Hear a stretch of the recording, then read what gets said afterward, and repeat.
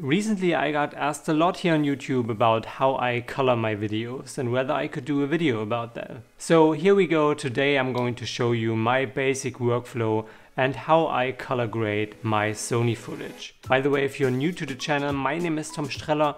I'm a filmmaker and on this channel I cover everything filmmaking related.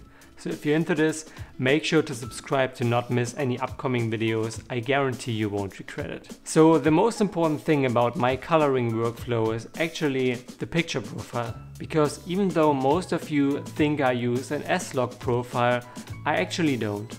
On pretty much all my videos I used the Cine 4 picture profile, and there's a good reason for that. I personally love this picture profile just because it gives me more dynamic range than the standard picture profile, but is way easier and faster to process and post than S-Log. But don't get me wrong here, a log profile is great to have if you really need it and if you actually know how to work with it. But in really fast shooting situations like weddings, travel videos or concerts, there's not a lot of time to always think about how to properly expose on log, so in my opinion Cine 4 is just a good balance. It gives you more dynamic range and flexibility with the color grading, but is just way easier to edit and faster to film with, and it helps me to get the look I'm aiming for. I also don't change any internal settings of the profile in my camera to get the cleanest image possible out of it. And I highly recommend you also don't do that because this easily can add noise or strange artifacts to your footage. The best thing is to not mess with these settings like saturation and contrast and do all of this in post. The last important thing before we head into the actual grading process is the white balance. You definitely need to get this right in camera. Of course you can fix it in post a little bit, but if your white balance is totally off while shooting, you're screwed. So always choose manual white balance and try to always remember that when your lighting changes, like from sunny to cloudy, you need to change your white balance too. An incorrect white balance has been the main reason why some of my earlier footage turned out pretty strange, and it took me quite a while to realize that I just need to put more attention to the white balance settings. So always check your white balance and don't ever use auto white balance. There's nothing harder to fix in post than shifting white balance throughout a shot. But now let's say we got our shots, so we can head over to Premiere Pro, which is my editing program of choice. But of course you can do the same things in Final Cut X or DaVinci Resolve 2. So we imported our footage, drag it onto the timeline, and the first thing I always do is to create a new adjustment layer. Because we don't want to grade our clips one by one, but we want to apply a certain look to the adjustment layer to affect a whole section.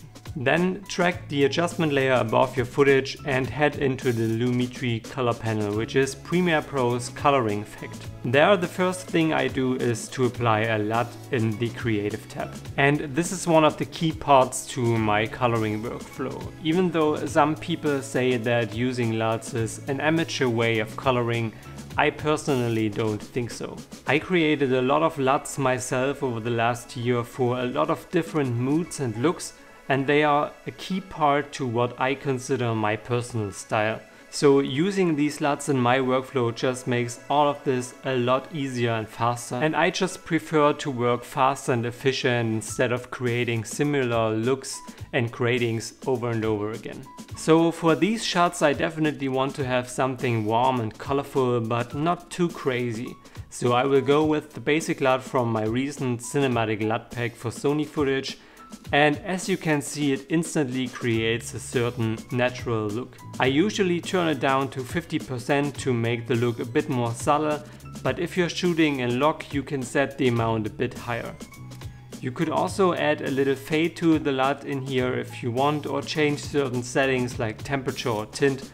But for now I will leave all of this to default and head into each clip to adjust them and make all of them look similar. Because besides choosing a certain look for your footage, color correcting is actually a really important part of the workflow. Because to make your video look professional, you want all of your shots to have a similar look to them.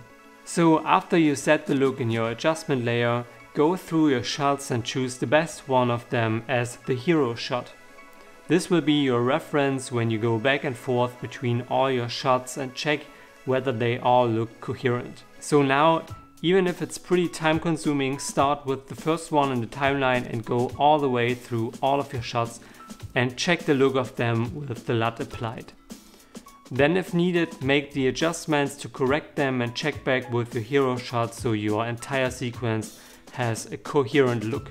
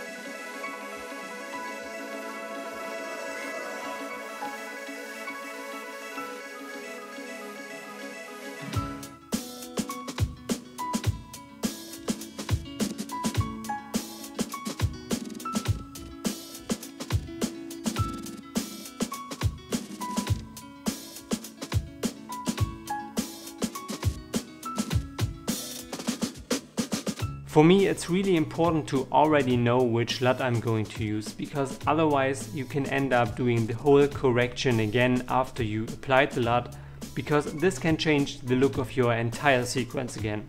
After you're done with the correction, it's good to check the look of your overall sequence again and see whether you want to add some more adjustments. So let's just add a little bit of contrast here and maybe a minimal fade to make the blacks in the video stand out a bit compared to the black of the letterbox. And that's pretty much it. This is how I usually color grade my videos. Of course, you can do everything the LUT does manually in the LUMETRI panels, but it's just way more time consuming, and this is why my personal workflow heavily relies on my own LUTs. If you have any further questions, don't hesitate to leave them down in the comments, and also let me know if you want me to further explain how I create my own LUTs, and maybe I can do a video about that too. So I hope you guys found this video helpful. Make sure to give it a thumbs up and subscribe to the channel to see more filmmaking related videos like this one, and I hope to see you guys in the next video.